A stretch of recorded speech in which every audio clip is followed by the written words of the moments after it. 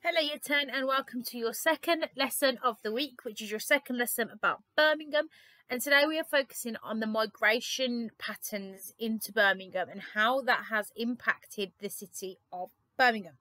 So first thing we need to do is understand that there are lots of different types of migration, and some of them are more applicable to HICs than they are to LICs and NEEs and vice versa. The second part of our journey today is that we're then going to explain the impacts of migration on the growth and character of Birmingham. We will talk about what those keywords mean in a bit. And then the final thing we're going to do is we're going to test our geographical skills to evaluate the overall impact of migration onto the city of Birmingham. The equipment you need to have ready for this lesson is a pen or a pencil and some paper. There's a game that is linked onto Clash Charts, and there is also a document linked onto Clash Charts called Birmingham Growth and Character.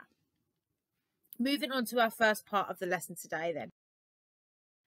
There are 5 different types of migration that you need to know. And you need to know these because we see so much in the news about the different types of migration and how migration is bad and how people choose to migrate when actually this isn't the case.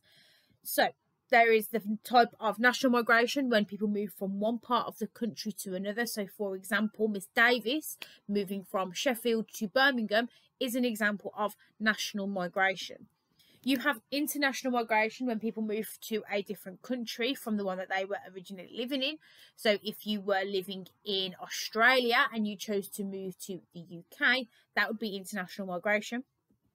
You have forced migration when people have to leave their country because of war or they are refugees, or they have got religious persecution and they have to leave their country because they are not safe in their country of origin. You have voluntary migration when people choose to leave their home and move to a different region or country. It could be that you are moving for education. It could be that you are moving for jobs, better opportunities of healthcare, things like that. And then finally, rural to urban migration kind of links with voluntary migration, but it is a specific movement from the countryside to the city. Those are the 5 types that we need you to know as geographers. And to just consolidate that information for you, your task that I want you to do is to draw 5 images which represent each type of migration. That is for if you are working at a grade 3 or 4, because it will aid you in your revision of these keywords. If you want to sort of skip the drawing stage and just think about how all 5 of these could link to wider examples of geographical knowledge. So, for example, we studied rural to urban migration in Rio, and you can do that for all 5. And then if you want to work at your grade 7s and above, I want you to think about which type of migration would Birmingham experience the most. So, for example, Birmingham wouldn't experience much rural to urban migration anymore because a lot of this happened back during the Industrial Revolution, as you learned in the UK economies topic. So pick one of those 3 tasks and do that task now for me. Moving on to growth and character. Now, these are 2 keywords that you're going to hear a lot in the Birmingham topic. Growth just means how migration affects the size of the population. So if there is a lot of migration to Birmingham, this will impact the growth. Character is how migration would change what the city is like to live in. So what facilities does it have? What sense of community is there? What the residents are like? Are they tolerant? Are they welcoming? So, for example, an impact of migration in Birmingham is that the Balti Triangle has become a famous cultural landmark in Sparkbrook, as migrants from Southeast Asia have set up curry houses. You need to think, has that increased the number of people living in the area, or has it changed the facilities that the area has to suit a new population?